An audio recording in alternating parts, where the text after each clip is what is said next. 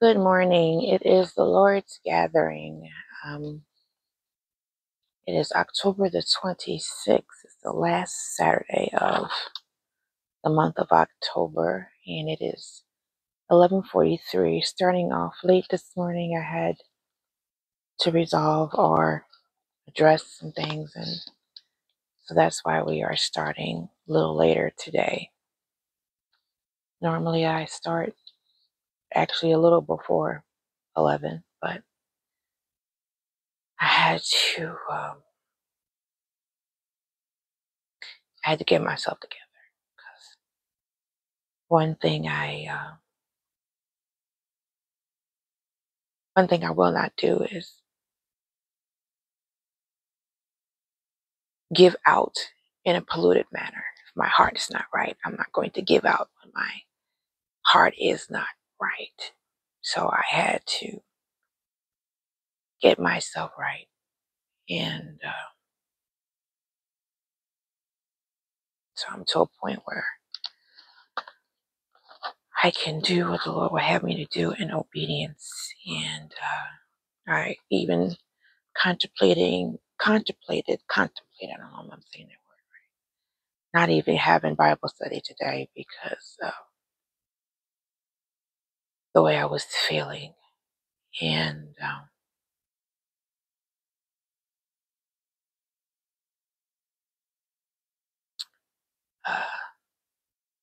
it's important to me to be obedient in what the Lord has charged me to do, has placed me to be steward over, and I don't want to do it in a spirit of error. I don't want to infect God's people. So,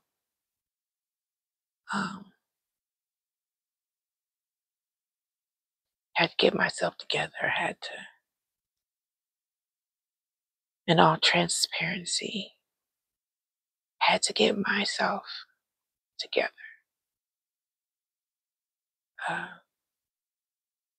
This life is not one without issues. It's not a life without pain. It's not a life without wounds.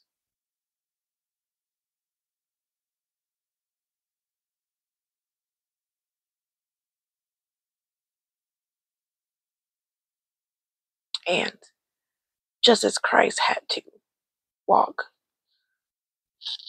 to the place of the cross, carrying his cross, he had wounds he couldn't stop. He couldn't stop and say, "Time out, let me heal from what you inflicted on me before I allow you to put me on a cross, and nail me, should I say, to a cross and die." He had to walk out his ministry even through the wounds and the pain and his bleeding to accomplish his purpose here on earth. And so I come before you. I'm still hurting. I'm still wounded. But I won't, not to a place of where I will infect God's people negatively. Full transparency.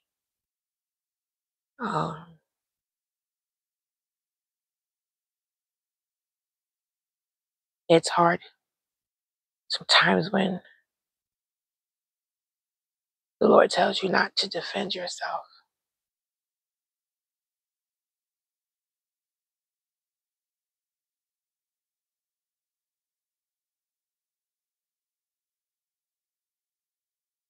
When you know the truth and you can't defend yourself with the truth because he says, "I'm your defender."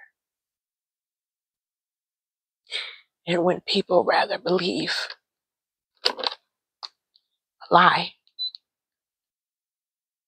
because it may sound so real from the person it's coming from, and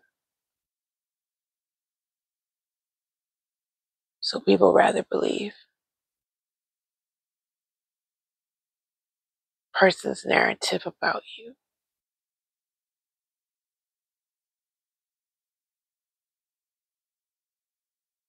You've been charged to keep your mouth shut. And when you are in a situation to where you're unheard, and it's an ongoing pattern of being unheard, and it's an ongoing pattern of being misunderstood, and when it's an ongoing pattern of the same thing, it's not for a lack of you expressing your feelings, it's not for a lack of you telling the person what you're doing hurts me. Can you not do that? It's not, but they keep doing it anyway. What do? If you have found yourself getting in the flesh and responding out of the flesh and acting out of the flesh, if of course you have the Holy Spirit, He will correct you and tell you to get it right. And then you go to the person and you don't say, I'm sorry. You ask them to forgive you because you acted out of concert. You acted in a way, you behaved that does not please the Lord, that does not bring Him glory.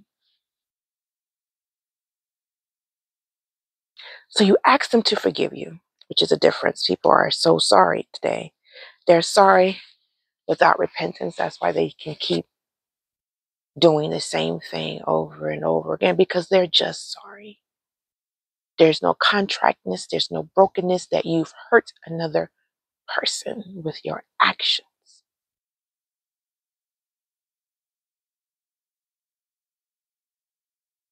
So, what do? You continue doing what you know the Lord would have you to do, even through your tears, even through the wounds that keep opening because the person keeps opening them. It's like you are never allowed to fully heal because they keep opening the same wounds and making new ones. And you tell them that, and they look at you like you are not speaking Greek, like you're not speaking English, like it's foreign to them. Like, what do you mean? The gaslighting, the non-responsibility of one's actions. But you know that you can't do the same thing that they're doing because Scripture tells us not to render evil for evil. And even though your flesh may want to,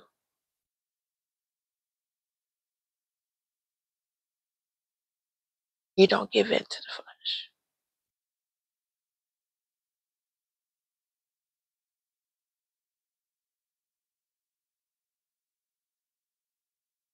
This walk has never been easy, but it has certainly not been easy since my visitation April and May of last year.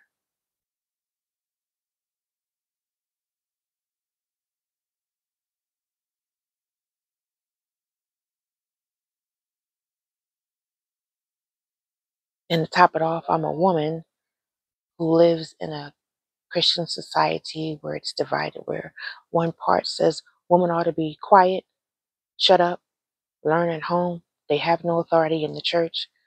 And there's another group that says women have been given authority. Women are able to speak. Women are able to have leadership positions in the body of Christ. When will the division cease? The scribes and Pharisees had division too. One set believed in the resurrection, the other set didn't believe in the resurrection. We are constantly at odds in the body of Christ. Why is the body of Christ still divided? Christ is not coming back for a divided body.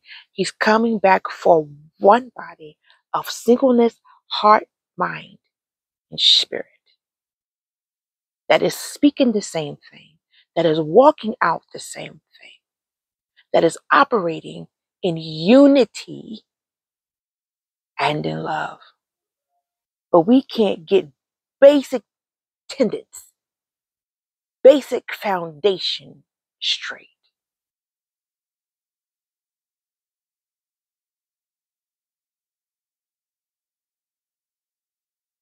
Christ is not coming back for a body that's in a state of confusion about who they are and what they believe and what they'll follow.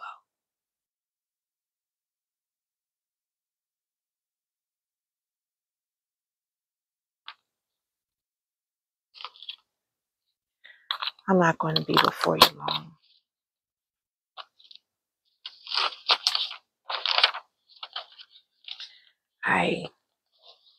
Some time ago, I shared a truth. Might have been last year. And it's still relevant today. I haven't found a body or a believer, especially one in leadership, that their word can be trusted.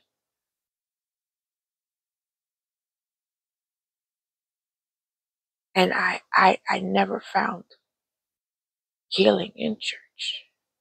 I never found safety in church. I never found those things, even those things are to be part of the body. What I found is pain, great pain. What I've experienced at the hands of leadership. They talk about you.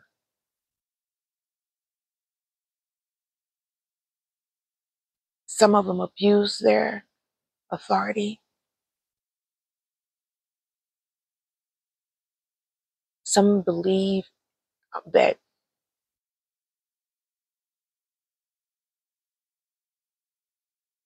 you're a slave.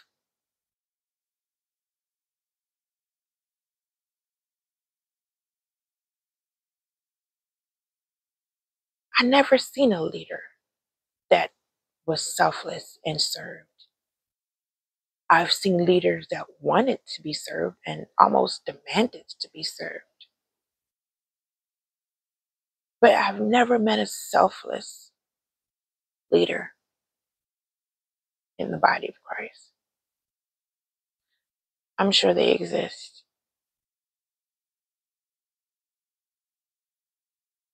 but I've never experienced that. That gives to themselves, that give of themselves,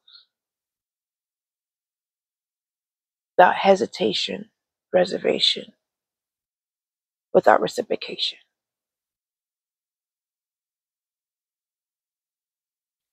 I pray that in my time of being on the backside of the desert, I submit myself to that, being made into that. Because Christ said, I didn't come to be served, but to serve. Oh, if we only had that kind of mindset in the body. To serve, to give.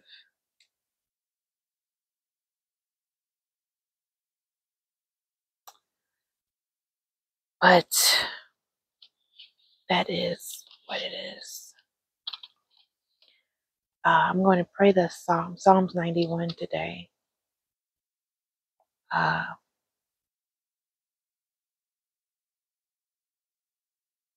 In our prayer. And then I will read our standing announcements. And then I will go over the purposes of the Bible study.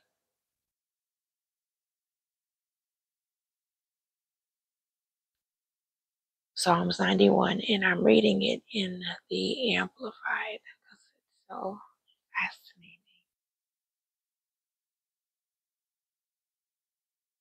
He who dwells in the secret place of the Most High shall remain stable, fixed under the shadow of the Almighty, whose power no foe can withstand.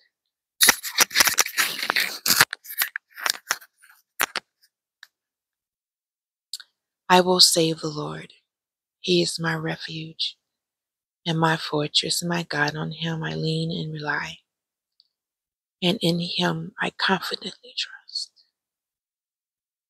For then he will deliver you from the snare of the fowler and from the deadly pestilence. Then he will cover you with his pinions, and under his wings shall you trust and find refuge. His truth and his faithfulness are a shield and a buckler. You shall not be afraid of the terror of the night, nor of the arrow, the evil plots and slanders of the wicked that flies by night, nor of the pestilence that stalks in the darkness, nor of the destruction and sudden death that surprise and lay wait at noonday. 1,000 may fall at your side, and 10,000 at your right hand, but it shall not come near you. Only a scepter shall you be, yourself inaccessible in the secret place of the Most High, as you witness the reward of the wicked.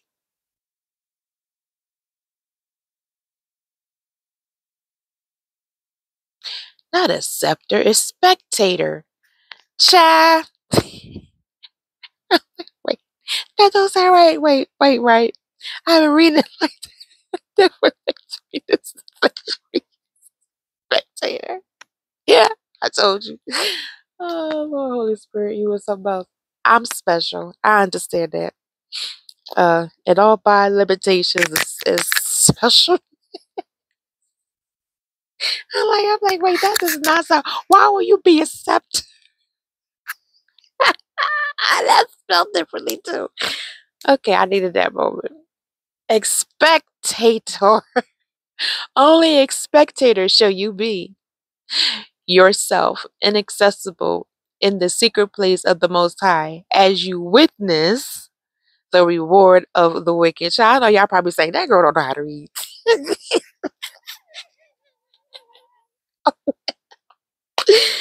Oh, Jesus. Oh, Lord, you is too much. Oh, my gosh, that is too funny. Spectator, guys, not accepted. I guess I should have paused on that, but in full transparency. Oh, you've witnessed my specialness in full action on today. Expectator shall you be, yourself inaccessible in the secret place of the Most High, as you witness the reward of the wicked, because you have made the Lord your refuge, and the Most High your dwelling place. There shall no evil befall you, nor any plague or calamity come near your tent. For he will give you his angels charge over you, to accompany and defend and preserve you in all your ways of obedience and service. They shall bear you up on their hands, lest you dash your foot against a stone. You shall tread upon the lion and adder, the young lion and the serpent shall you trample underfoot. Because he has set his love upon me, therefore will I deliver him. I will set him on high, because he knows and understands my name, has a personal knowledge of my mercy, love, and kindness, trusts and relies on me, knowing I will never forsake him. No, never. He shall call upon me, and I will answer him. I will be with him in trouble. I will deliver him and honor him. With long life will I satisfy him and show him my salvation.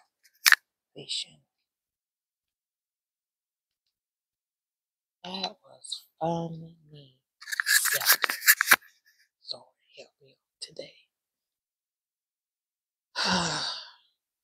Our standing announcements is our call to prayer is first and last Friday of every month at 6 p.m. Mountain Time. We concluded the book of Daniel yesterday. So the book of Daniel only had 12 chapters, and we did 2 chapters each month, except for yesterday, which was just chapter 12.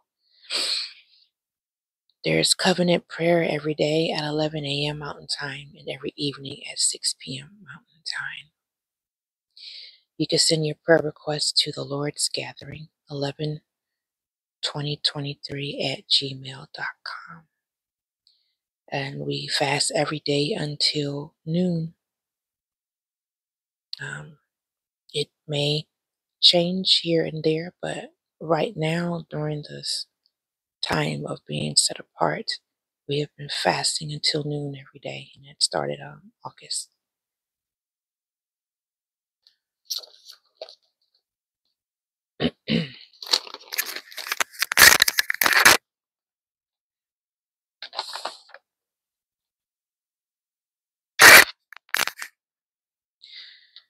The purposes of our gathering, the reason why the charge I've been given for the Lord's gathering, the reason why the Lord charged me to start gathering for Bible study. And I guess that's why I'm ended up doing it. It's just me because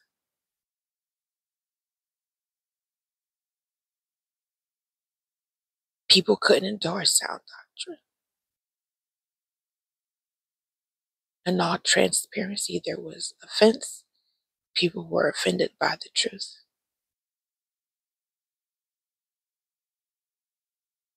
All transparency, people thought this was a social hour, not a time to regain ground, not a time to pick up things they dropped.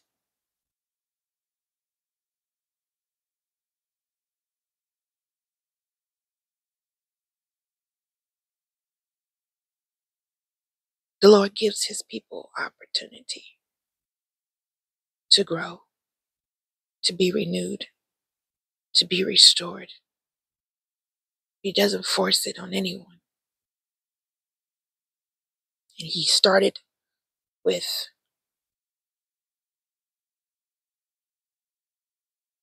Turning Point Deliverance Church, the remnant from that house. He started with them first to give them an opportunity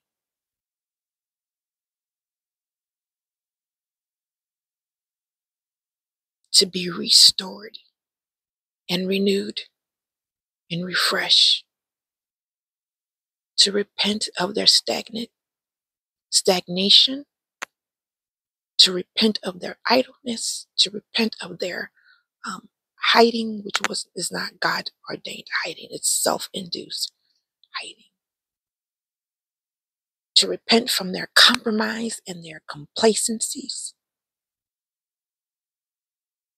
But some wanted to do things their way. Some rebelled. Some rejected.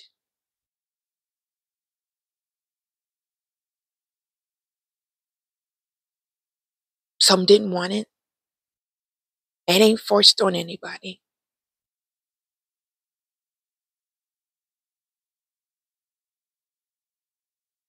The Lord gave a timeline, his timeline. He never gave it to me. Some thought they didn't need it.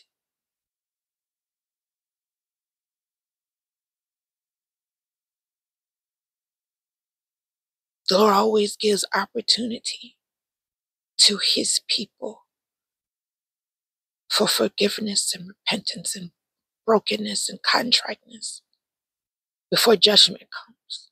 Because you can't say you didn't know or that you didn't have an opportunity. I can't believe the amount of resistance, the fight against. And it just amazes me how we can say with our mouth, I want what the Lord wants. I will do what the Lord wants, just like the children of Israel. But will fight and reject, rebel against the way the Lord wants to bring it about. Because your way has worked so long, all these years. Your way is what has worked for you. But the Lord sought to bring a better way. How he chose to bring the better way. And for most, it was rejected. Because who does she think she is?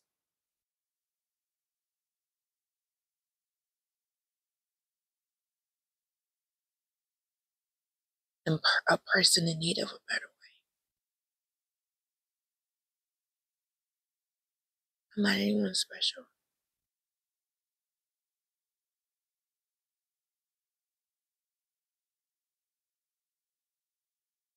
There are those that have said, well, if it's God, it will last. Some thought it's not going to last anyway.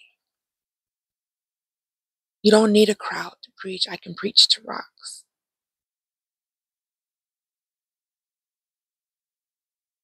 I don't make or break this, and neither did you.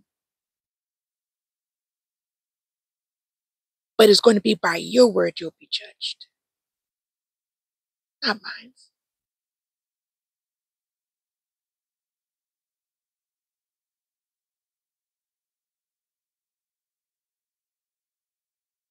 One thing I am so certain about,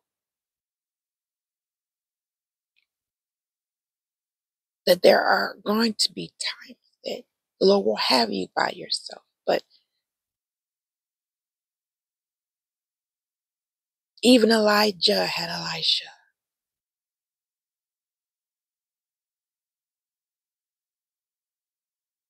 Even Moses had Joshua. Even Christ had his 11 disciples. The reason why I'm leaving out Judas is because he might have started out with Christ, but he didn't end with Christ. So I'm just focusing on the 11. Even Christ had his 11 disciples, and even they walked with him still with unbelief. They saw the miracles firsthand.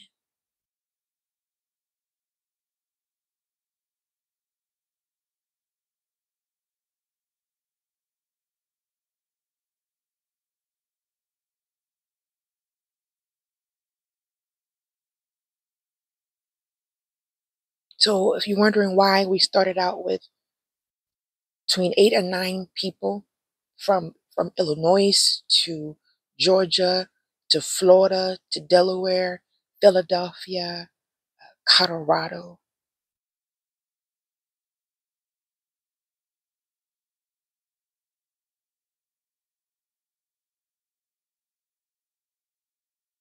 People, some came not with the intentions of changing who they were,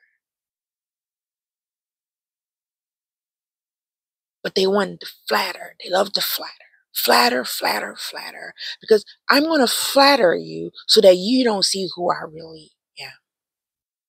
Let me give you some accolades. I don't need you to give me accolades. I see you through the eyes of the Holy Spirit. I might not say anything because he hasn't charged me to. But I see you.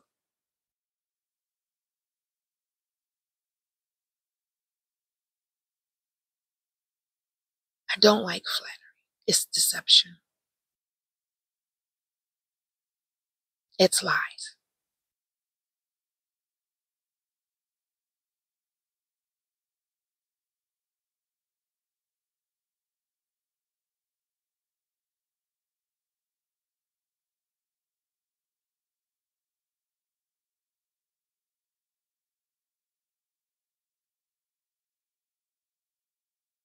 So this walk is the walk of dying to you. And when you die to you, you're not dying to you with an entourage. Because when Christ walked that walk, he did it alone. His disciples were nowhere to be found, but he walked his walk with his cross.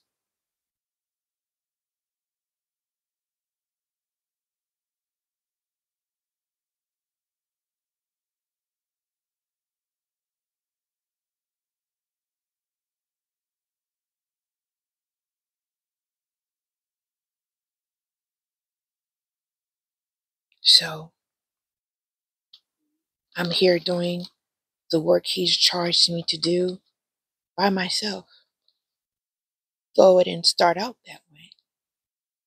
But that's what it is right now. How it ends, when it ends, that's not up to me.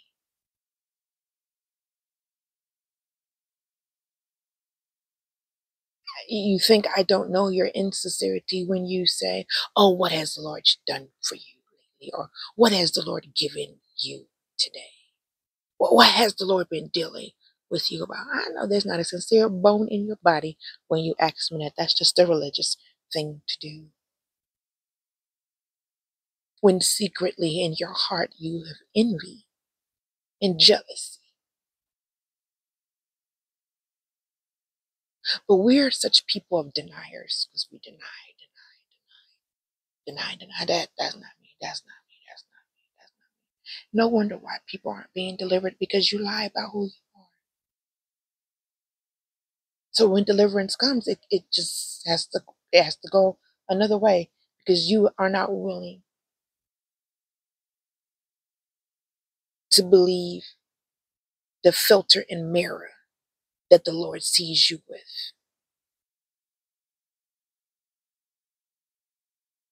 I don't know how many times I've heard, I'm not rebellious, I'm not stubborn, I'm not defiant, I'm not rebellious, I respect you. And the latter was the truth. It's grave disrespect. But want to demand your respect. You know what the Lord told me? He said they get respect when they have given respect. See, we want to pick and choose who we want to address as the leadership that they are. Whether or not we think they deserve it or have earned it, that is not up to you. Even David was put in check when he overstepped his boundaries with King Saul. Though the King Saul was already replaced, David didn't walk in that yet because it wasn't his. It was his, but it wasn't his. So he still had to mind his manners.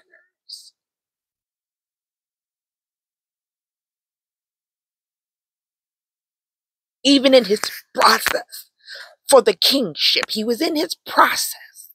From the time he was anointed to the time he took the throne, that middle part was his process. He still had to respect the office.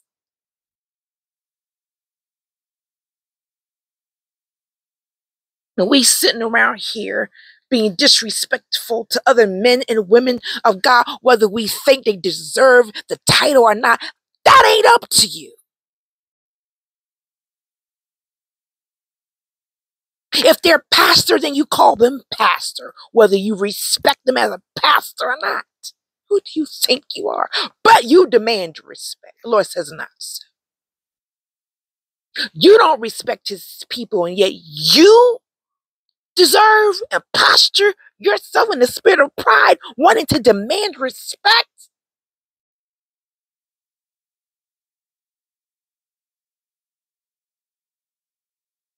When you start giving respect, you will receive respect.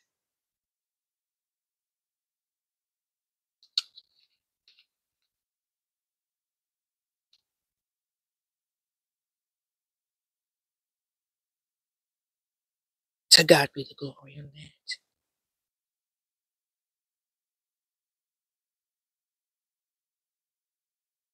Just to provoke. Yeah, I know I provoked you today. I just hope you've been provoked in the right way to love and good works, not to strife and anger. But then the truth of it is what's in you will be the thing that is provoked. If there's anger and strife in you, that's going to be manifest. But if there's love and good works in you, that's going to be manifest also. Because what's in you is going to come out 1000% of the time.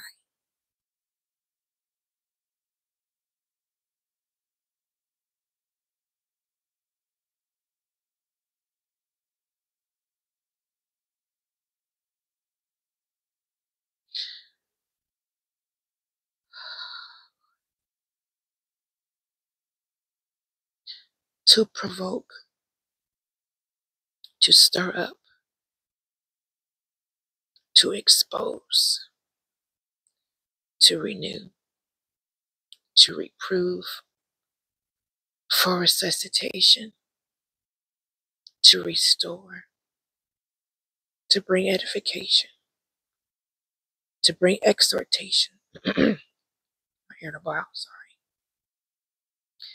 To bring correction, to rebuke, to build and rebuild, to destroy and tear down, for training, for equipping, for sharpening, for demonstrating the love of Christ, whatever that looks like, for accuracy, for godly separation when it's needed, for deliverance,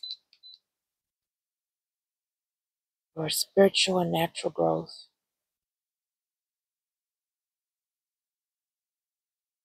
for setting godly order, for spiritual and natural development, not providing an environment for fostering and incubating excuses, for sifting the wheat from the chaff, for acceleration,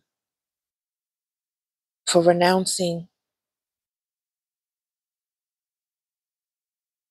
and identifying and closing all demonic doorways, for encouragement to provide a place for healthy external and internal healing, to forgive from our hearts, letting go, to loose, to release those that have wronged us, hurt us, abandoned us, betrayed us, and slandered us, allowing manifestations good and bad and dealing with them once they have been exposed and revealed, for exhibiting authentic Christian living, for testing to allow the dunamis power of the Holy Ghost to be manifested in us, around us, upon us, and to operate in signs and wonders produced by the Holy Spirit, becoming intimate with and in the truth, which is Jesus, for activation to walk in kingdom mindset and operation, to challenge mindsets and traditions that offend the Lord,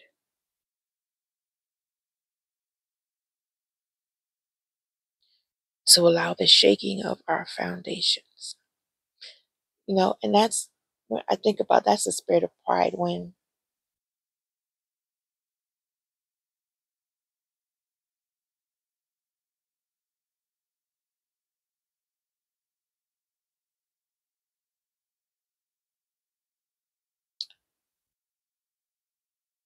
people that are constant redecorators that will constantly redecorate their bathroom or redecorate their house every so often. Why do you think that is? But yet, when our spirit man needs to be renovated and changed and shaken to expose what's there, we fight against it. We don't need to do that. It's not that deep. It's not that serious. That is pride. That's pride. When you don't think you need to change, when you don't think you need to be shaken, when you don't think you need to improve yourself in the spirit.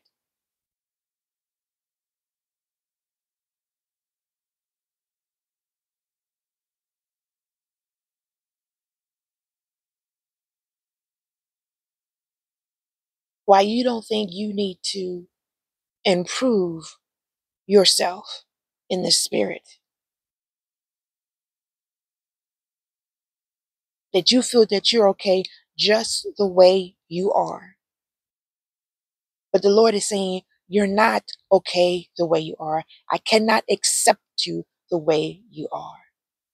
I need my spirit to come in and purify you from the inside out. But you reject his purification. Why do we reject it? Because we have to do something.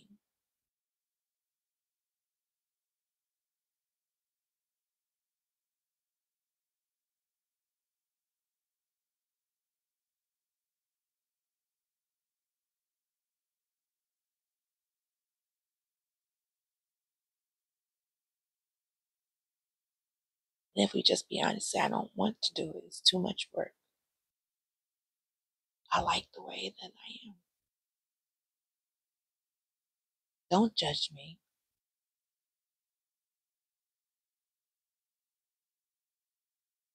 Well, I don't pray like you and I don't have to pray. Who said that you had to pray like me? Because I don't pray like anybody else but myself. I have my own prayer language. And I'm not talking about tongues.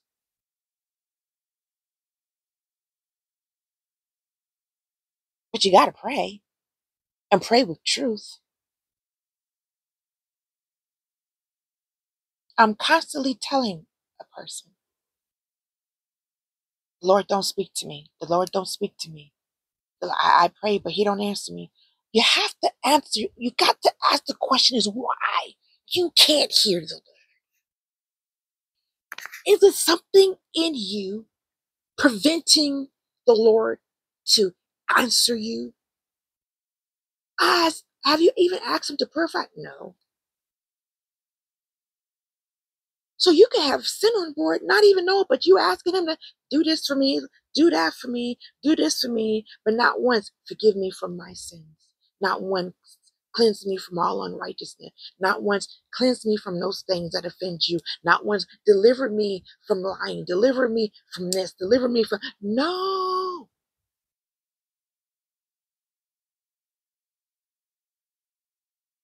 Well, no wonder why he ain't answering.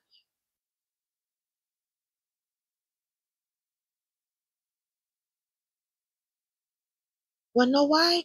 Because you're praying with the door shut. He's still on the other side knocking. So you're speaking to him through the door with the door shut.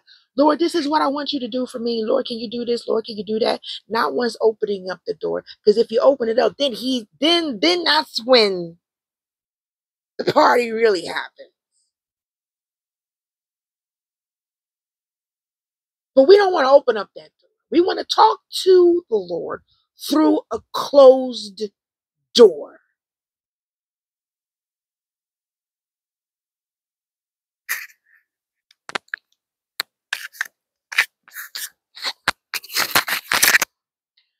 I want to talk to you through a closed door because you just might say something to me that I don't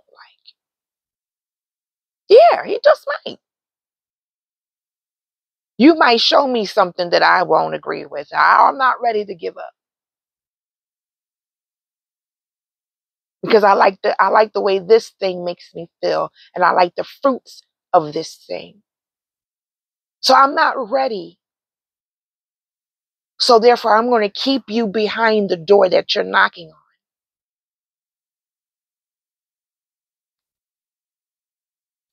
What is that? Revelation 3:20. Let me see. I could be wrong.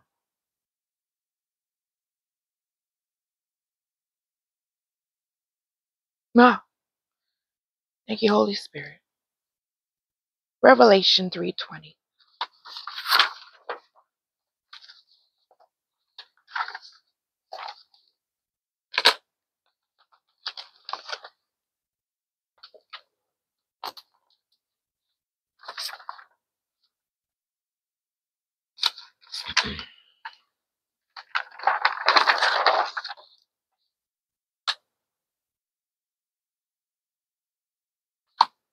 Behold, I stand at the door and knock. And if any man hear my voice and open the door, I will come in to him and will sup with him and he with me. But we keep the Lord behind the closed door.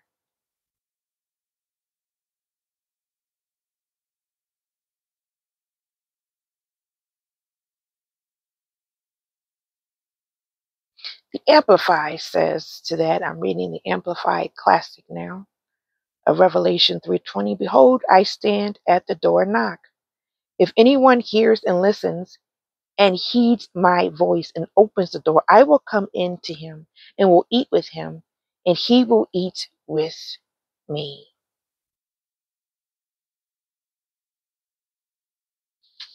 So it takes an action on your part. What is the action you say? You have to open the door. That's what the Bible says. It didn't say the Lord was going to open up the door. What it says is the Lord is knocking.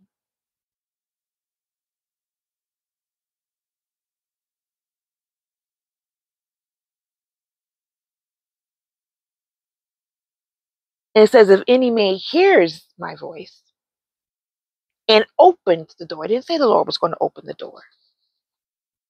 It says you have to when you hear him knocking.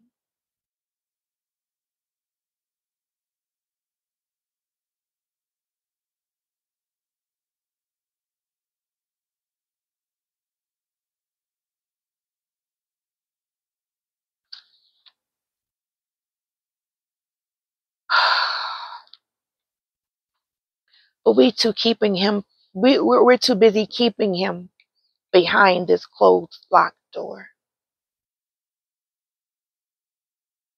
Say, oh, I want you, Lord. And I want everything you got for me. But I want it on my time. I want it my way.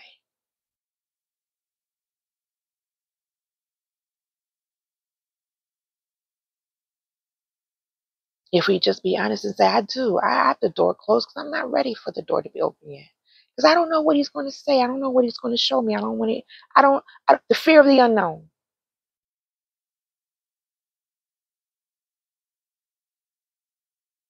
I don't know.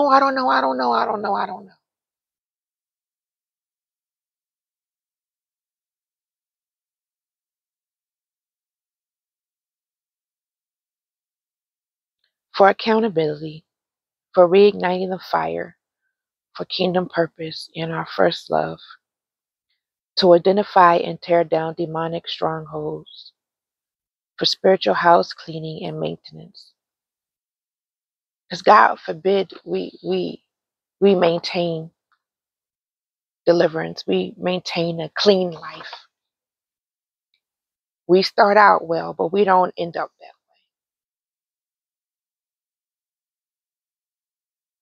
And every time you let go of that plow,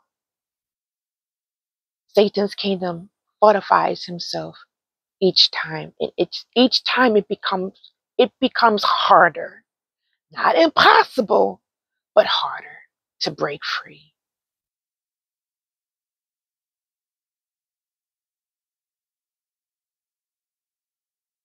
So each time you let go, each time you backslide, each time you turn your back on the Lord, each time you reject him, Satan's kingdom fortifies itself in you, becoming harder, but not impossible, to get free from.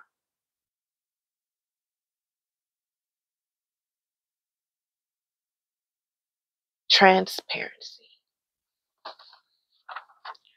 Do I like doing this by myself? No. Do I like not having spiritual support? No.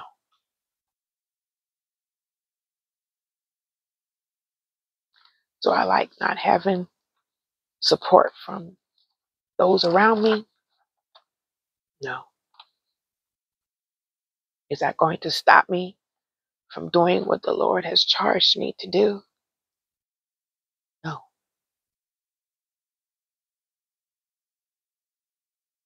Does it hurt? Yes. Do I trust the Lord? Absolutely.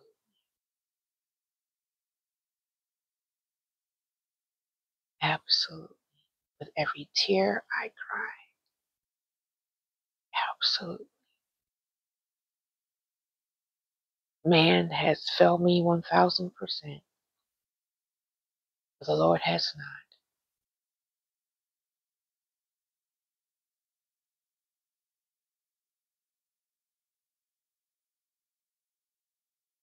Man's version of love hurts. We hurt each other. Satan loves that we hurt each other. Satan loves that we inflict wounds on our husbands, on our wives, on our children, on our siblings, our friendships. Satan absolutely loves that because he knows that some won't bounce back from the wounds, from the pain, from the hurt. Most won't. Some will.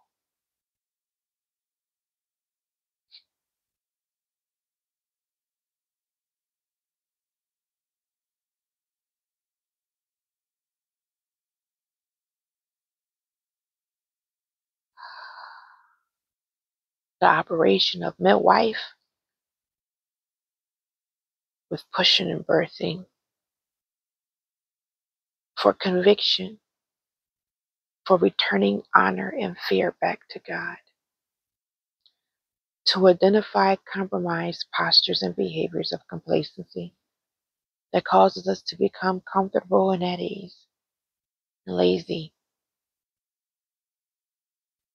for adjusting our focus back to and on the things of the Lord, to bring awareness of our minds concerning ways, patterns, and habits of our thinking and behavior,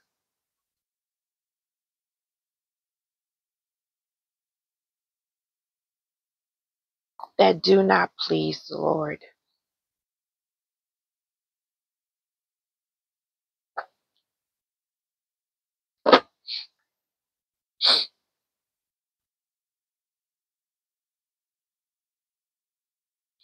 Reprogramming of our muscle memory from the old man to the new man that is supposed to be in Christ, which is conversion, living and accepting the call and responsibility of being a Christian instead of just wanting and walking in the title of being a Christian. Most of us are just title wearing Christians.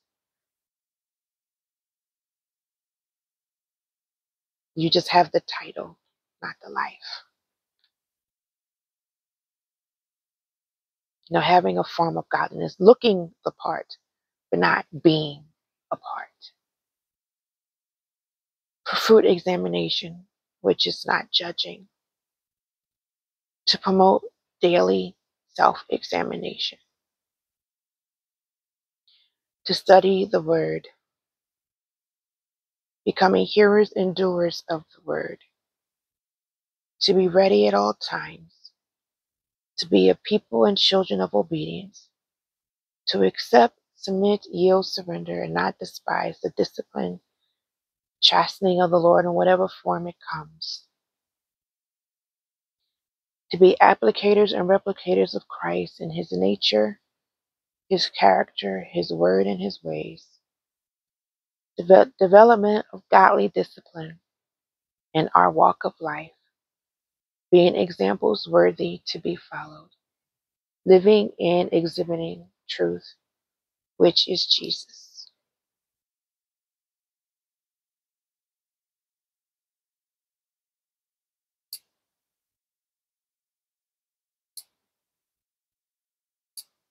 To be creative, to revive, to be revived,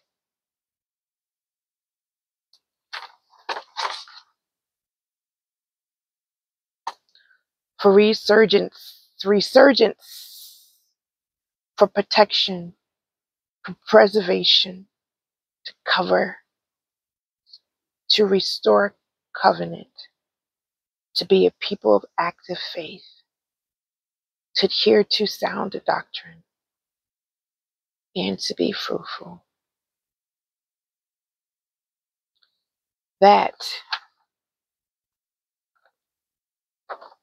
these are the purposes of the reason for this gathering.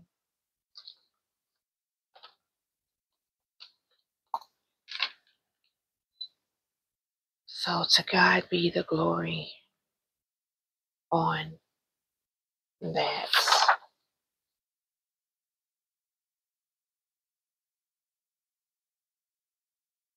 I'm going to read during my prayer this week. This word came to me again. I've used it before. I'm not sure. I probably have, but I'm going to do it again. Read the definition of abdicate, because that is something that we have and are guilty of. Abdicating our authority, abdicating our station, abdicating our inheritance, like Esau, for something inferior, because we want a immediate gratification instead of walking out in abundance for the long term. We want a right now gratification, but not a long term abundance. Because we're not willing to wait, we're not willing to be patient, we're not willing to trust.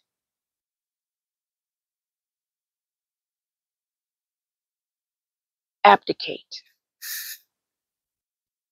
of a monarch, renounce one's throne. Synonyms: to resign, retire, quit, stand down, step down, blow out. Renounce the throne, resign from, relinquish, give up, hand over, turn over. Surrender, vacate, deliver up,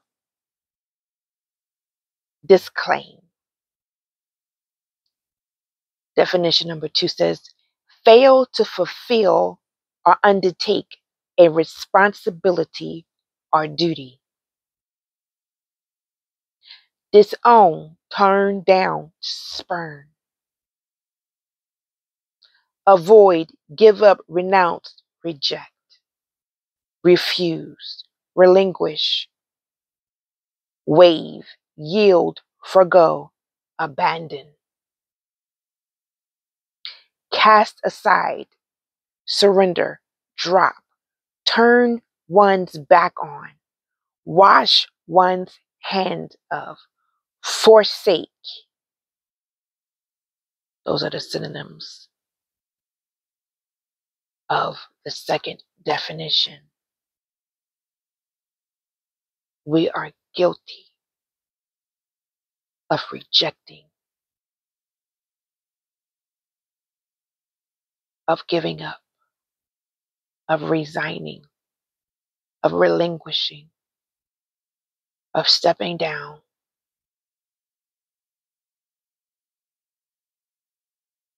to abandon,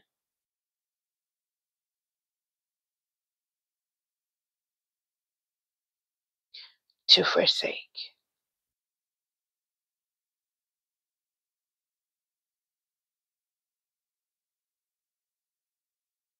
So my question is,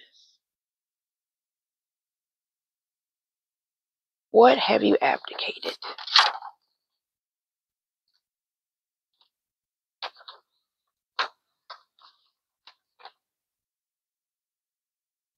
What have you abandoned? What have you given up? What have you forsaken? What have you handed over and turned over? You know, scripture talks about Esau, how he turned over, how he gave up his rightful place, his birthright for being the firstborn. There is an inheritance that is automatically given to the firstborn,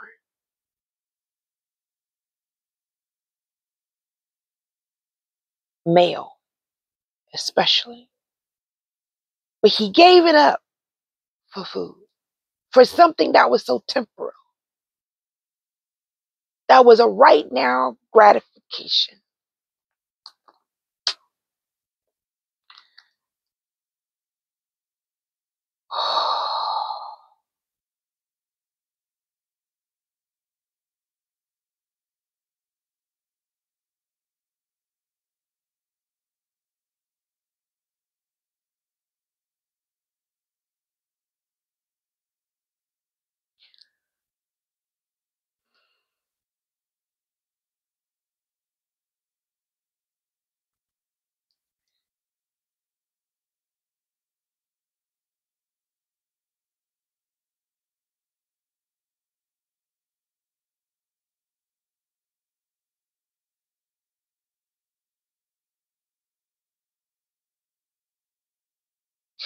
Hebrews 12:16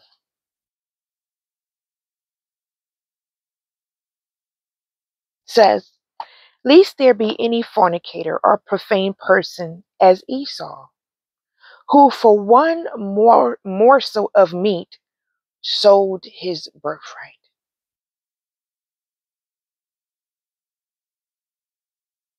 And in Romans 9:13 says, that's why as it is written, Jacob have I loved, Esau have I hated. Why do you think the Lord hated him? Because his birthright meant nothing to him.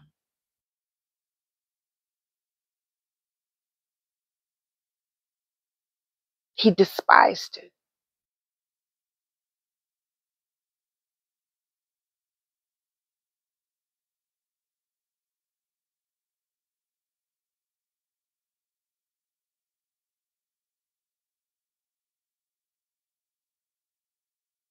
Genesis 25:29 says, and Jacob sawed pottage, and Esau came from the field, and he was faint. And Esau said to Jacob, feed me, I pray thee,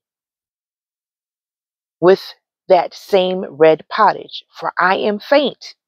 Therefore was his name called Esau.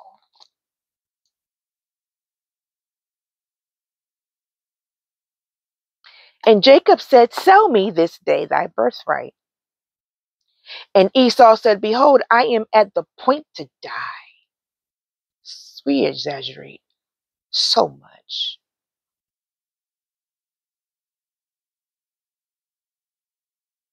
And what profit shall this birthright do to me? Like, birthright ain't going to do nothing for me right now. I'm so hungry. I'm famished.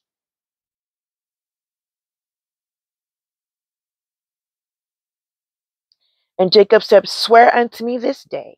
And he swore unto him, and he sold his birthright unto Jacob. Then Jacob gave Esau bread and pottage of lentils, and he did eat and drink, and rose up and went his way. Thus Esau despised his birthright.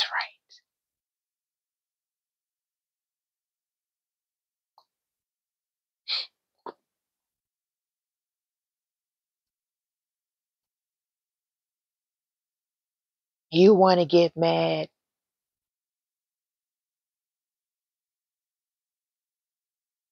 and you want to be angry at, and for some hate another individual because of something you despised and let go, because of something you didn't cherish.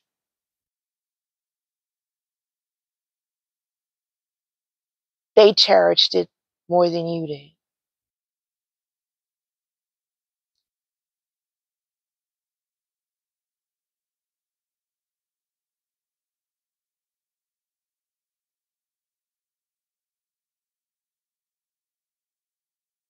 I'm going to read this in the Amplified, Genesis 25:29 through 34. And Jacob was boiling pottage, lentil stew, one day, when Esau came from the field and was faint with hunger.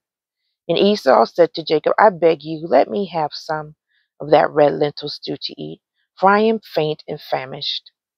That is why his name was called Esau, red. And Jacob answered, then sell me today your birthright, the rights of a firstborn. Esau said, see here, I am at the point of death. What good can this birthright do me? He abdicated. Jacob said, swear to me today that you are selling it to me. And he swore to Jacob and sold him his birthright. Then Jacob gave Esau bread and stew of lentils, and he ate and drank and rose up and went his way. Thus Esau scorned his birthright as beneath his notice. It meant nothing to him.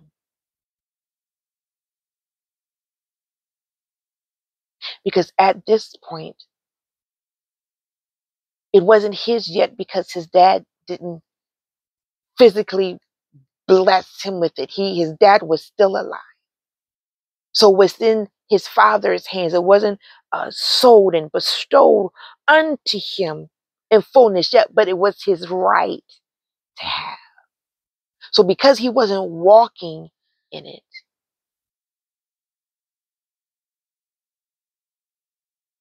because he didn't have it physically in his hands, it didn't mean a thing to him.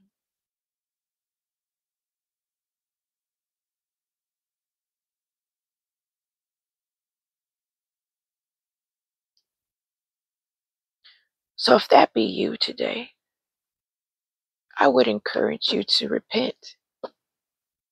Don't be sorry unless it's godly sorrow. Catch a hold of godly sorrow.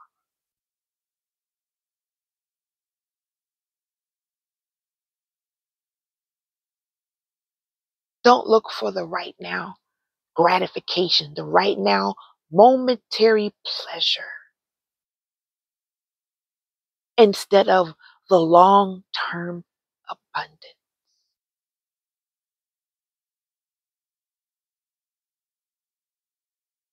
Some of you have made right now decisions, not looking at the long-term effects of your right now decision. And so you're going to get to, if the Lord grants you that, you're going to get to that future and wish you had decided something differently.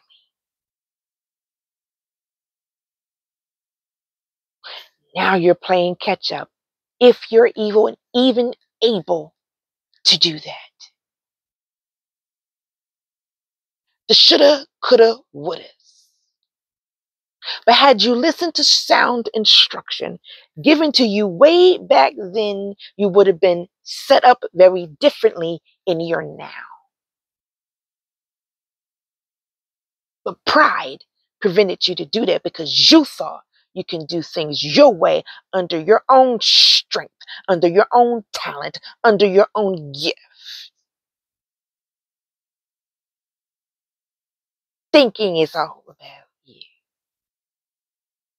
Because I need it right now, like Esau. I'm faint, I'm famished, I'm about to die. I need it right now.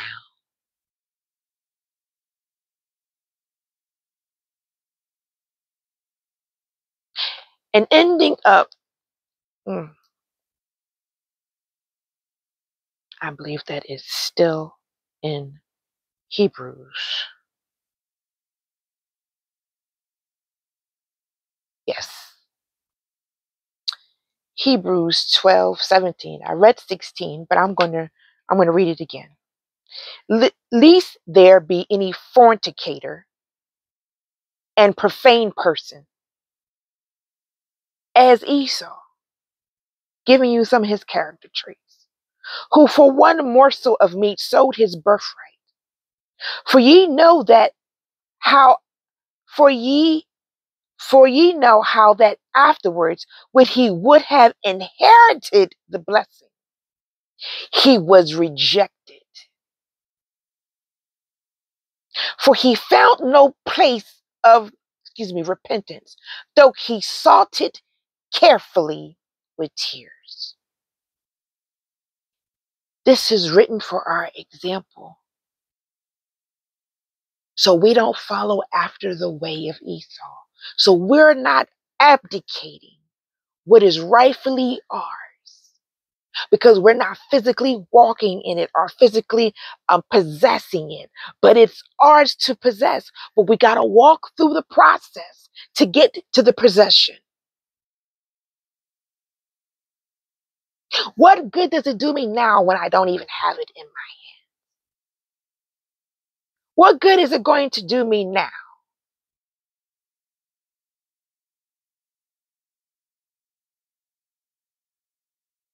For ye know that afterwards, when he would have, and when it was his time to inherit,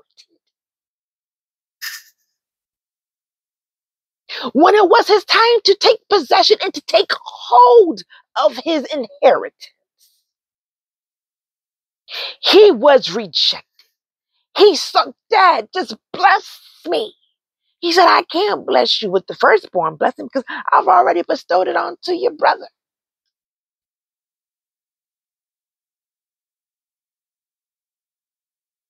You're going to end up serving him instead of the other way around.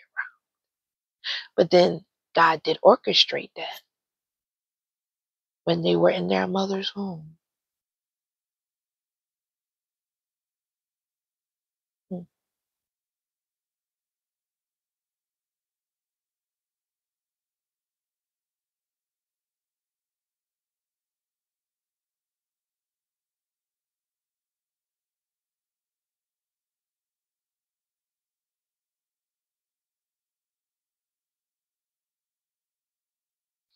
I'm going to read Genesis 25,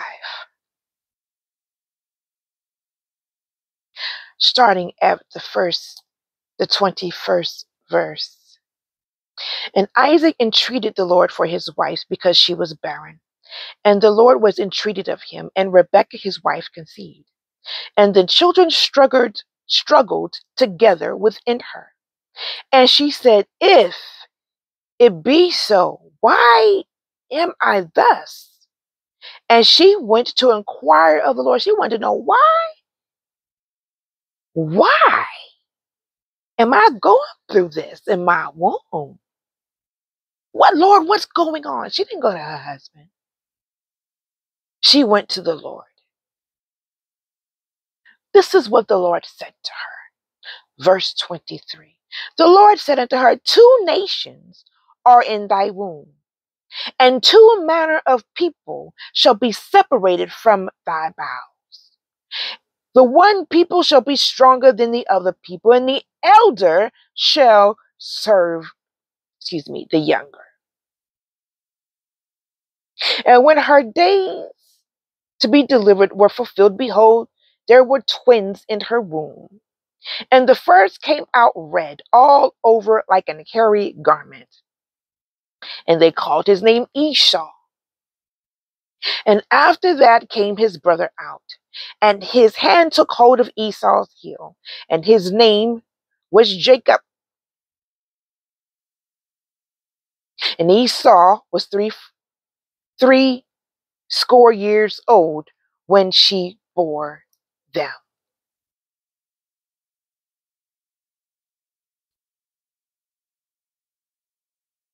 So it was already ordained from the womb that the older was going to serve the younger.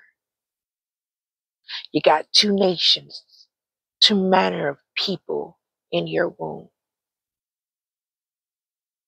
That's why. So they were struggling and fighting even in the womb.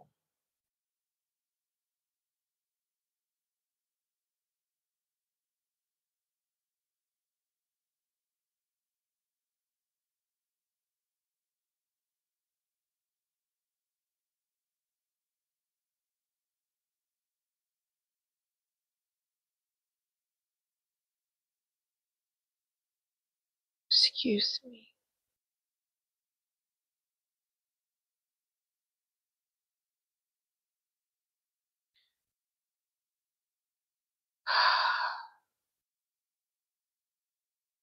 If you have an opportunity to pick up what you dropped, because Esau didn't. And we have to understand that there are consequences to our actions. Scripture says, which I just read, Esau was rejected, and he sought repentance with tears, but did not find any repentance.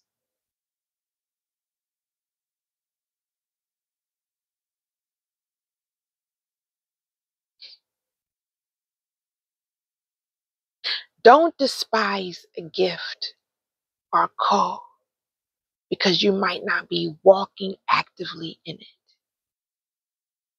Don't forsake and put down and walk away and turn your back on a call or a gifting because you don't quite understand it or because it may not make sense to you.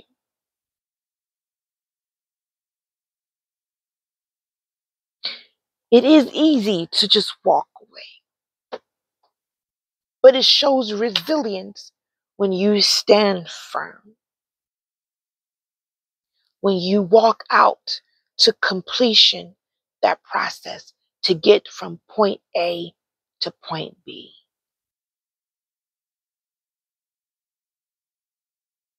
You're learning something during that developmental time. You're learning something. You're unlearning something.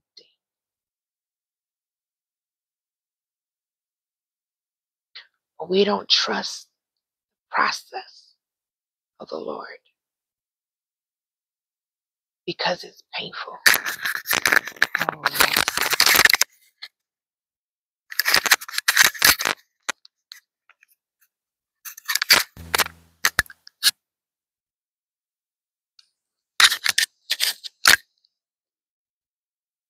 just changing out my mic here.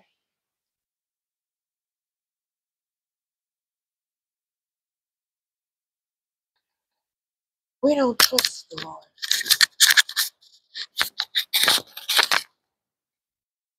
And we want to take matters into our own hands. We don't trust his process. We don't trust the ways that he wants to do it. Because we got to know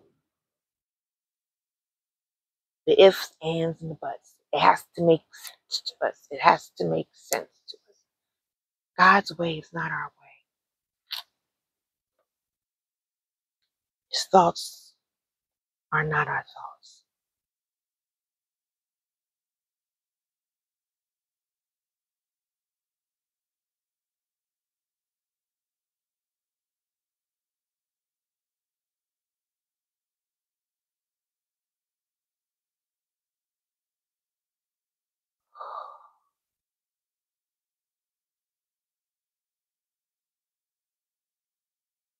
Isaiah 55.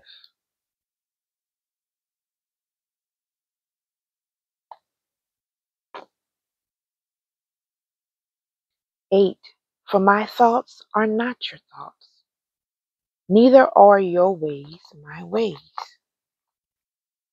For as the heavens are higher than the earth, so are my ways higher than your ways, and my thoughts higher than yours.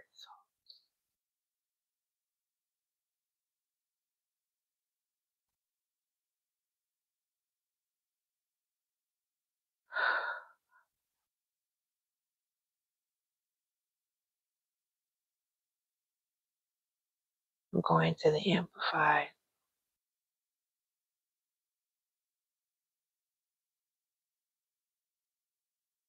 It says the exact same thing. So it needs no more explanatory, needs no more explanation.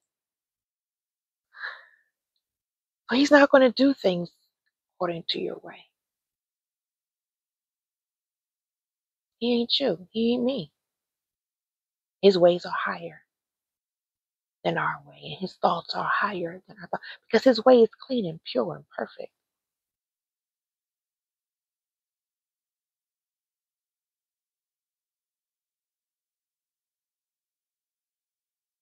So I want to encourage you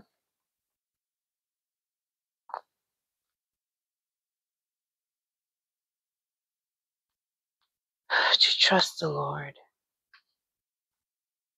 to lean not to your own understanding or what you perceive a thing to be or assume to be, because more than likely it is not what you think it is.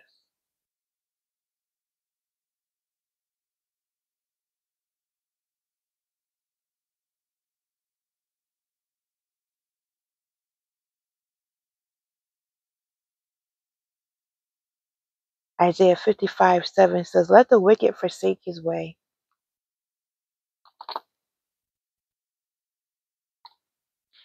and the unrighteous man his thoughts, and let him return unto the Lord, and he will have mercy upon him, and to our God, for he will abundantly pardon.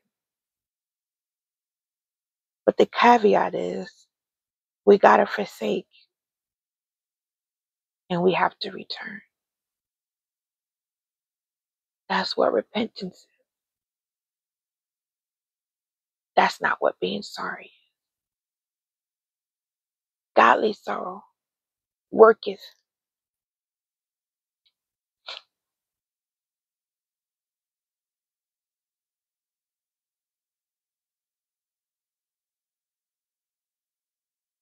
Second Corinthians 7:10.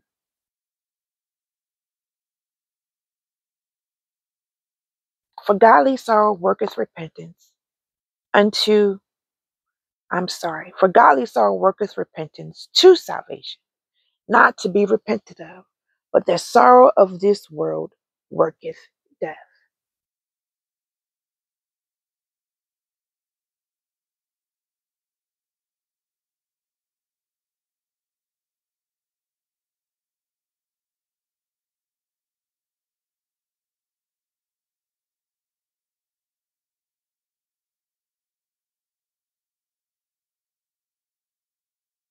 2 Corinthians 7:10.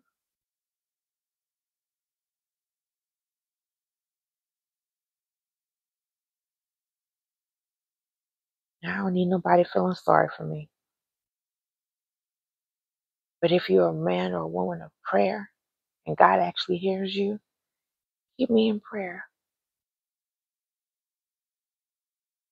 If God don't hear you, don't pray for me.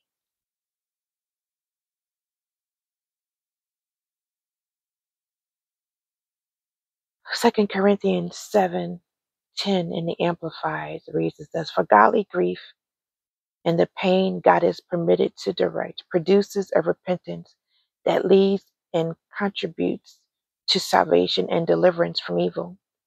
And it never brings regret, but worldly grief, the hopeless sorrow that is characteristics of the pagan world, is deadly, breeding and ending in death. I'm going to be honest with you, I have not read this before in the Amplified.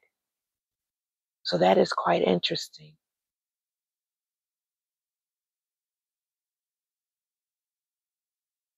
For godly grief and the pain God is permitted to direct produce a repentance that leads and contributes to salvation and deliverance from evil.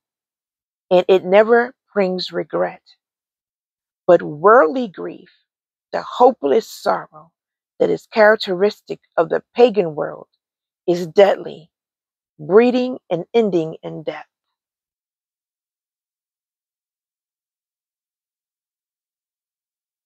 Wow.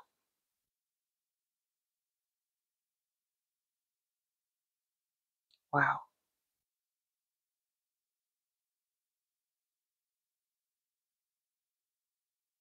That's something.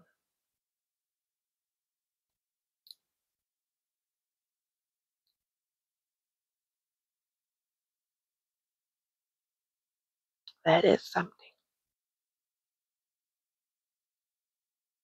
It produces a repentance that leads and contributes to salvation and deliverance from evil.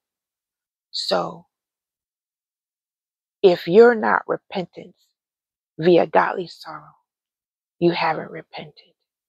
You're just sorry the world's way, which only breeds death and hopelessness and regret.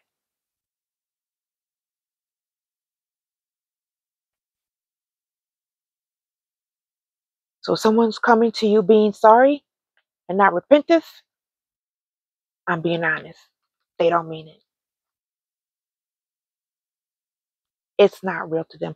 They're not hurt by the fact that they hurt you. That's what godly sorrow.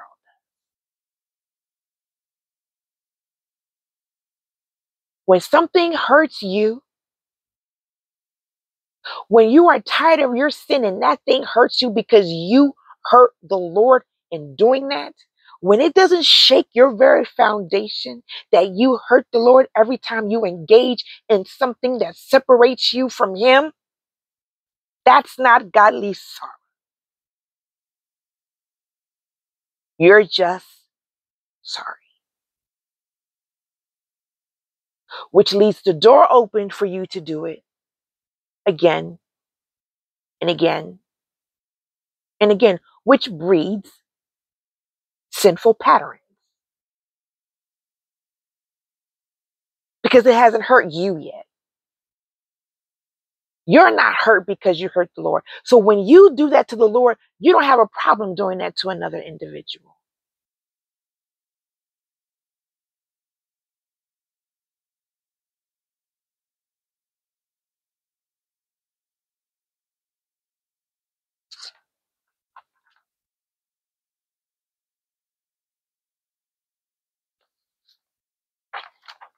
We got church folk hurting church folk. We got wives hurting husbands and husbands hurting wives and children hurting parents and parents hurting children. But yet we're going on anyhow.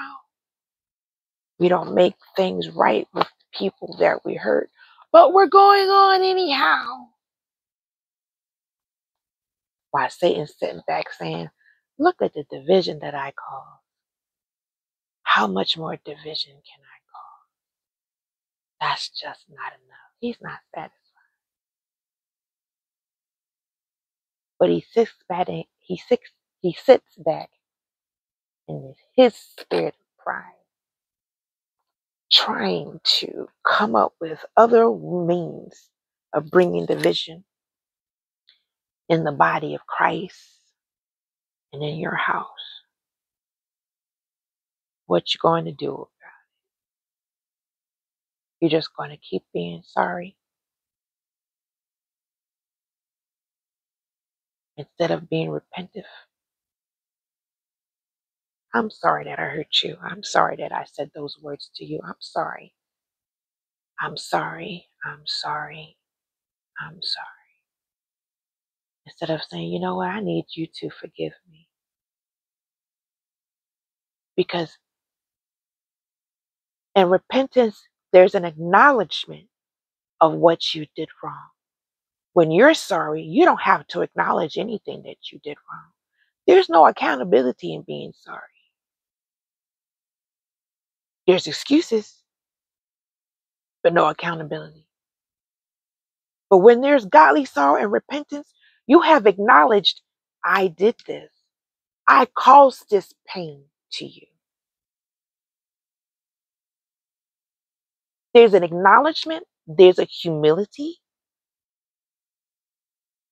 Because it takes an act of humility to humble yourself, to acknowledge that you've done something wrong, that you need to repent for. But we're too full of pride. We won't humble ourselves and acknowledge that I caused a pain, I caused a division, I caused a separation. It's because of something that I've done.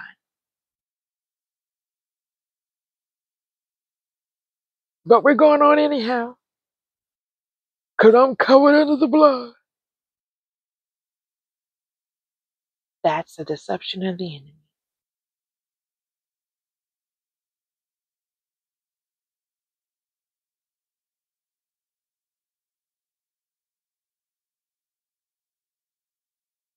So I would encourage you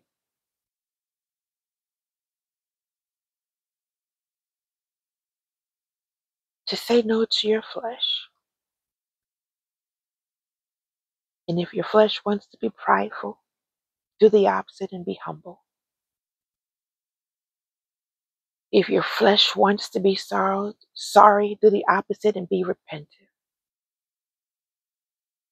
If your flesh wants to deny, do the opposite and take accountability.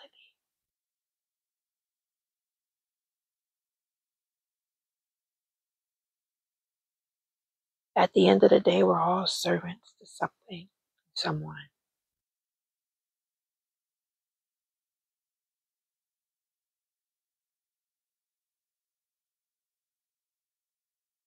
I'm not somebody that pretends.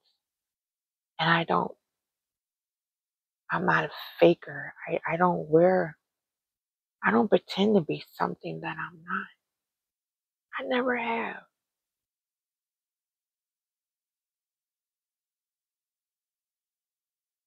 I come before you broken. I come before you hurt.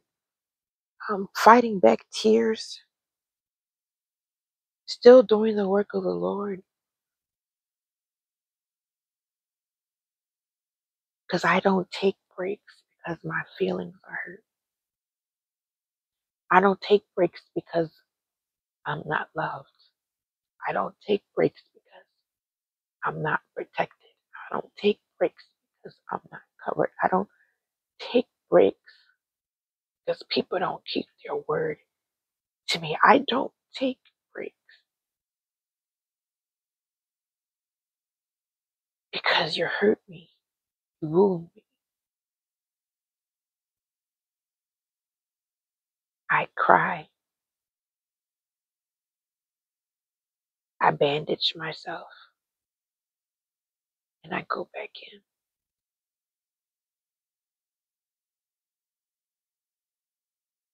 To God be the glory. I pray that you have a prosperous week. Pray it was something that I said that stirred you, that provoked you, that caused you to examine yourself.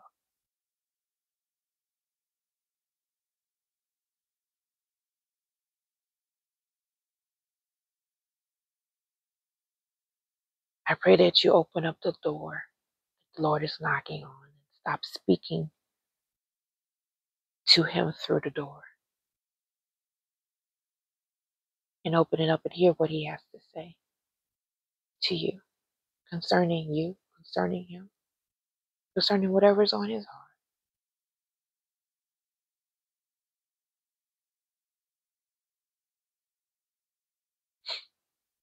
To God be the glory. I love you.